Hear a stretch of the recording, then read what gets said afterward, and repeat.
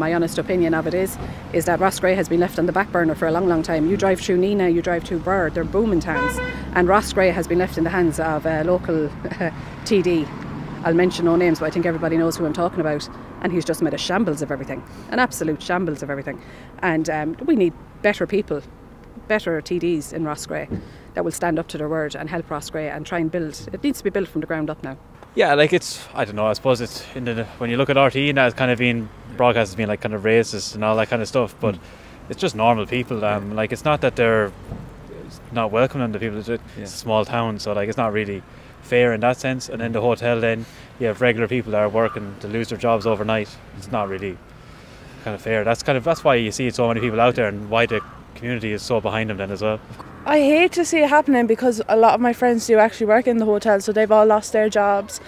Well, they've gone in for meetings to see if they have their jobs or not. They're being told they have to be Gardai vetted if they want to work there, so it's going to be a long process, so I don't know. And what about like refugees coming into the town? Have you got any opinions on that? It's not that I'm against it, it's just Roscrea has done a lot over the last 2 years for them. Like, we've rebuilt the convent secondary school building for them, and now we've lost our only hotel in the town. Right. To house 160 of them. What would be your concerns then if more are to come in? That we'll have nowhere to put them, and that we're losing our only hotel, and there's going to be no accommodation for even Roscrea residents, let alone refugees. Now, there was far right groups brought down from different places, and we'd ask them to leave. Local women and men asked them to leave. We don't want any part of that. And then for that minister to go on and say that he reported to the guards, and then he ran to social media with it, of course he did, straight away, to say that we wanted to set fire to the hotel. What good is a burnt down hotel? We were there to fight for our hotel. It was absolutely just an absolute joke. Looking for Browning pints, I suppose. I don't know what he was up to, but to say that he done that now, he's finished. He committed political suicide, in my opinion. It was absolutely atrocious. Not about race. I have mixed race children. And I've been called racist, I've been called all sorts. I don't care, I'm standing up for my town. We've had enough. We're left to think, what's this, a dumping ground? It's been put down last year, the year before there, as a disadvantaged town. So here, the government sees that, here, just throw them in there. With no idea of what's going to happen, the consequences down the road. It's crazy. I suppose it's just losing that hotel. Like, that hotel will be used for, like, say, for local clubs. If they win things, they can have your dinner dances, all that kind of stuff outside.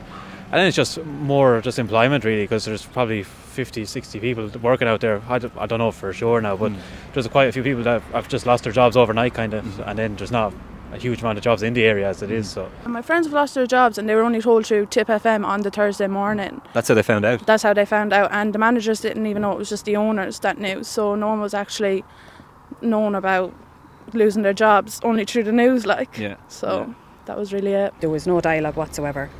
We got the call that the bus was coming, and as the bus was coming up the road, that's when, out of nowhere, the guards from Dublin came, the riot squad, and just descended on the people. We were making a human chain, and if somebody had stepped out of that bus and said, look, there's children here, can we get the children through?